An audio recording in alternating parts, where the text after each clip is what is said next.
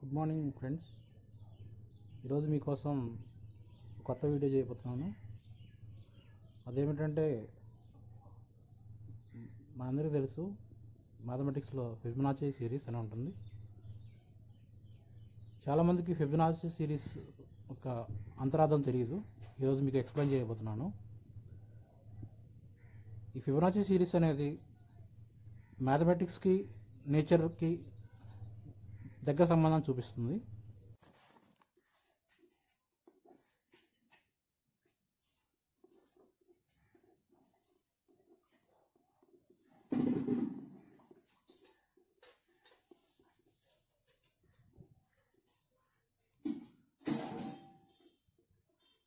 Fibonacci sequence అనేది ఎలా ఉంటుందంటే, సపోజ్ మనం ఒకటి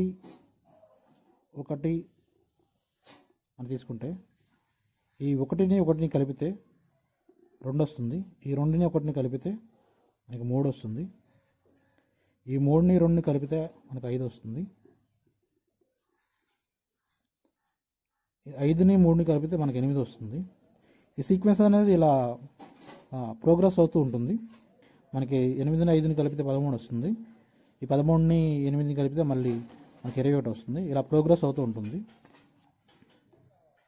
మనకి నేచర్లో ఏదైనా ఫ్లవర్స్ తీసుకుంటే,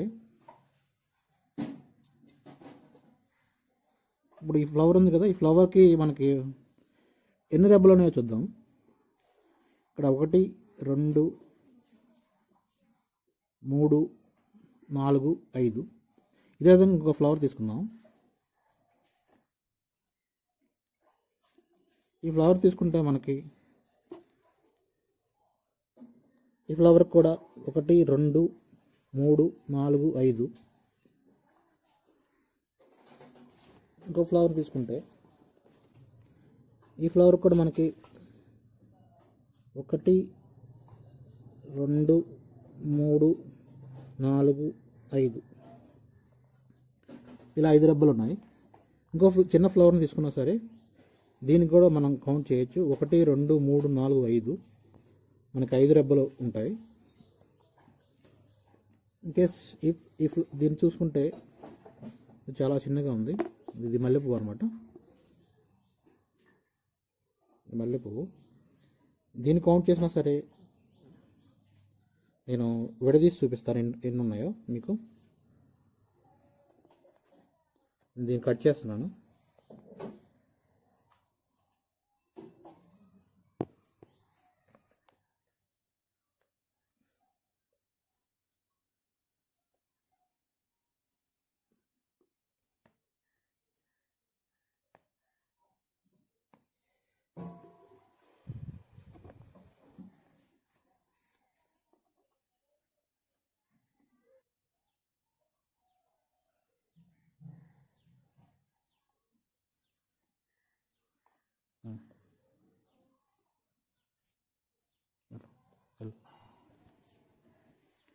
ఇక్కడ మీరు కౌంట్ చేస్తే 1 2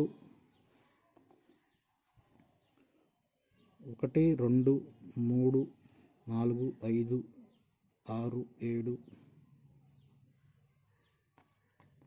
ఇంకోటి దీనికి ఉండిపోయింది చూడండి. ఇక్కడ ఇది 2 అనమాట. బేసిక్ చూడండి ఫ్రెండ్స్, 1 2 3 4 5 6 7 8. ఈ ఫిబొనాచి సిరీస్లో ఈ నెంబర్ చూడొచ్చు. ఇంకో ఫ్లవర్ తీసుకుంటే ఇది మందార పువ్వు అనమాట. ఈ మందార పువ్వు కూడా మీరు కౌంట్ చేయండి. You can see that 1 2 3 4. దీని కింద ఒకటి ఉంది 5.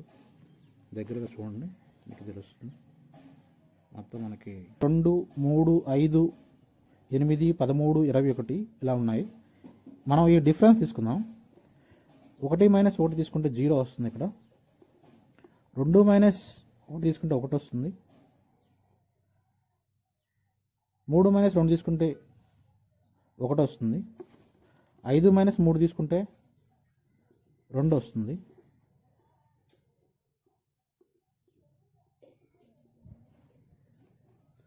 మళ్ళీ 8 మైనస్ 5 తీసుకుంటే 3 వస్తుంది.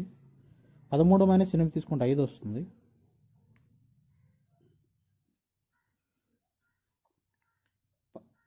21 మైనస్ 13 తీసుకుంటే 8 వస్తుంది. ఇలా మనకేమవుతుందంటే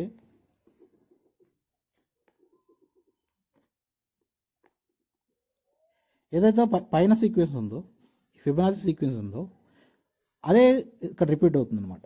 అదే సీక్వెన్స్ మనకు రిపీట్ అవుతుంది. మనకి ఇది ఒక క్వాంటిటీ అని తీసుకుంటే దాని చేంజ్ కూడా సేమ్గా ఉంటుంది. ఎక్కడైతే క్వాంటిటీ దాని చేంజ్ సేమ్గా ఉంటుందో అక్కడ ఏమవుతుందంటే మనకి ఎడిషన్ అనేది జరుగుతుందంట, అంటే గ్రోత్ అనేది జరుగుతుంది అనమాట. మనం మీ అందరికీ చాలా మందికి తెలుస్తుంటుంది, మనకి ఎక్స్పోనెన్షియల్ అనేది ఒకటి ఉంటుంది. ఈ పవర్ టీ అనేది దిస్ ఎక్స్పోనెన్షియల్ ఫంక్షన్. ఈ ఎక్స్పోనెన్షియల్ ఫంక్షన్ని మనం డిఫరెన్షియేషన్ చేస్తే కనుక అంటే డి బై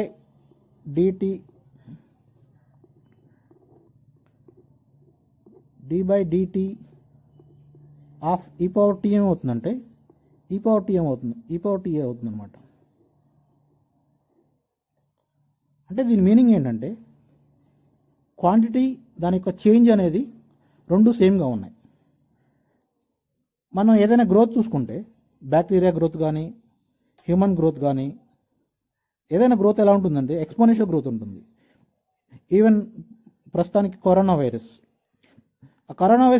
వ్యాప్తి కూడా ఎలా ఉంటుందంటే మనకి చాలా కంట్రీస్లో చూపిస్తారు, ఎక్స్పోనెన్షియల్ గ్రోత్ అనే ఫంక్షన్ చూపిస్తారు. ఎందుకంటే ఆ క్వాంటిటీ దాని యొక్క చేంజ్ సేమ్గా ఉంటుంది కాబట్టి ఆ ఎక్స్పోనెన్షియల్ గ్రోత్లో ఉంటుంది.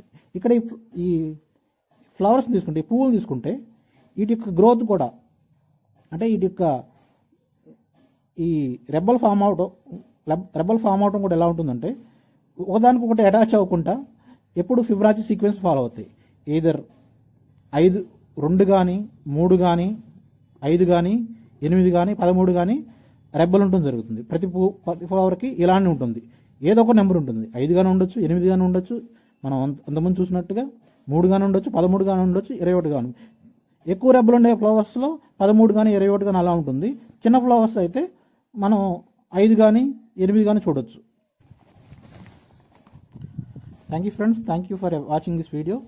All of you subscribe my YouTube channel, Radial Unique Media.